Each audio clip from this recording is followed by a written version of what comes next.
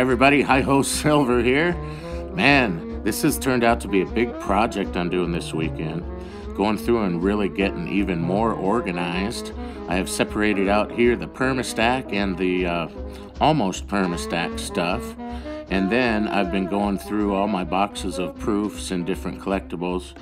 Right now I'm working on the Canadian proofs. Oh, but I'm pooping out, man, so I took a break and I did some shipping of the things I've already done on this Cyber Weekend sale. And I also got a package in, so I figured let's make a little video and take a look at these two things. 2 pieces of silver, and I got 3 boxes too. So this is the 10th ounce to go in this here tube. That'll make 20 for the tube, and that's the last tube of Silver Eagles I'm going to buy. I'll be done with that goal. But what I really wanted to share is this Silverbug Mermaid. I just love the Silverbug stuff. I think it's really well designed, really well produced, good looking stuff. You can see here we got kind of a cool design, man. You got that proof field and flying dolphins and lots of interesting things to look at. I like that the date is on this one.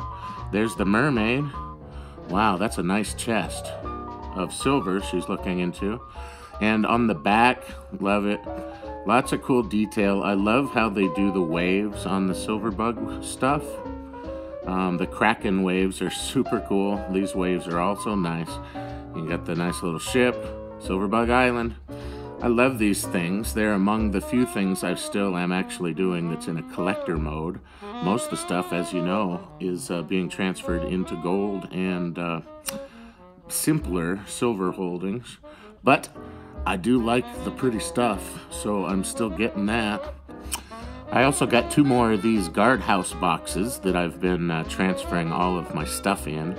It just protects it better and is more efficient storage for me.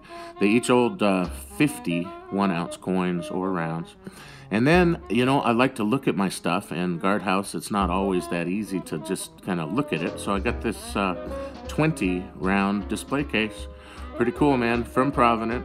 Not bad. Well, I hope you enjoyed that. I got to get back to my full stack project. We'll see you again.